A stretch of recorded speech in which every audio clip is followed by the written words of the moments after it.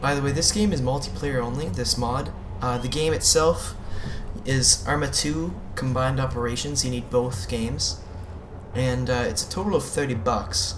And this mod alone is worth $30, but the mod is free, of course. And the mod, if you haven't already read the title or something, it's called DayZ, or DayZ. I'm Canadian, so I have to say DayZ. But I think it's meant to be pronounced DayZ. You know, kind of like the flower. And yeah, installation was pretty easy. I used 6 Launcher, which is that recommended thing, and I'm gonna sprint. Man, they're everywhere. Hey, that guy just died. Man, they are everywhere. Crap.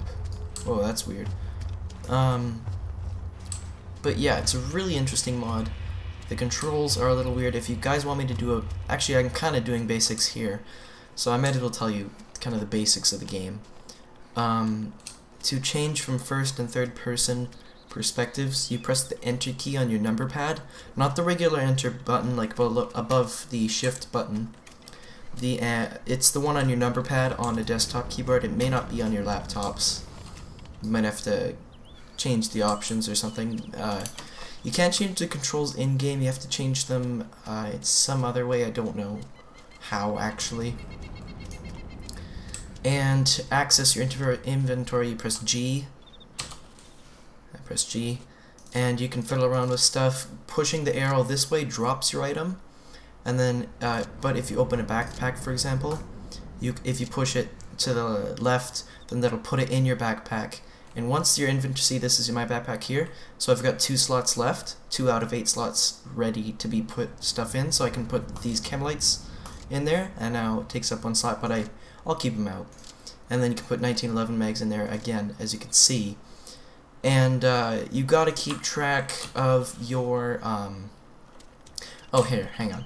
To equip flashlight, because this will probably be a common dilemma, click on flashlight, right click on it, and remove from tool belt. And that'll equip it automatically.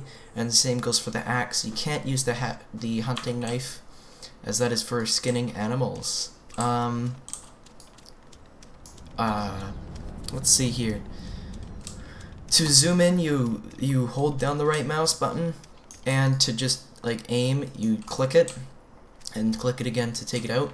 To change from walking and sprinting, like running, you hold down shift to walk. And then you would double tap it to permanently walk, and then hold down shift to run, so you kind of can switch them. To do a full-on sprint, you double tap W, and that makes you run a little bit faster, in case you're being chased by zombies. And see how I'm doing this turnaround thing? You should do that very often if you get the mod. You do that by holding down the Alt button, and that allows you to look around. So just hold down the Alt button and move your mouse around. To go crouch, press X. To go prone, press Z. To get back up, press X, or C actually, C to stand.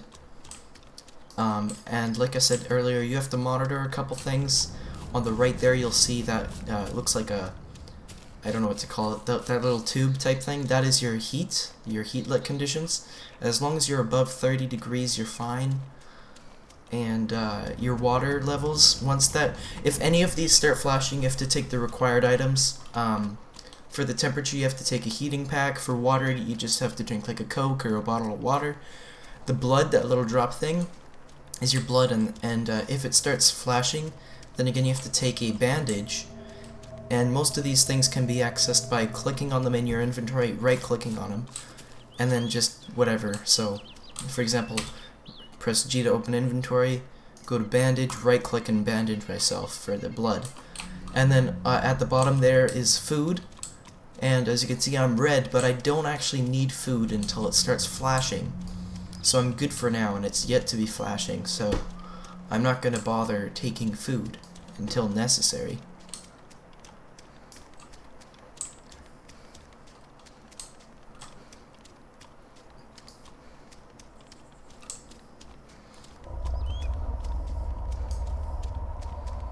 Yeah, I'm just getting quite a lot of frame rate dips here. Hang on.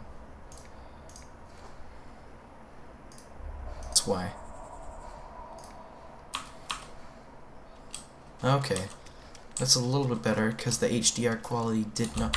Hang on, I just have to go check that it actually did. Yeah, there we go. And we'll put terrain detail on... Actually, no. We'll put this on... Okay. This should improve a little bit more quality. Yeah, we're getting higher frame rates now, more like 30. And 26 when zooming in. That's a little better. And yeah, the main thing you want to do right away when you spawn in the game is to look for a weapon. You spawn with literally like a flashlight, a bandage, and I think that's practically it. That's all you get.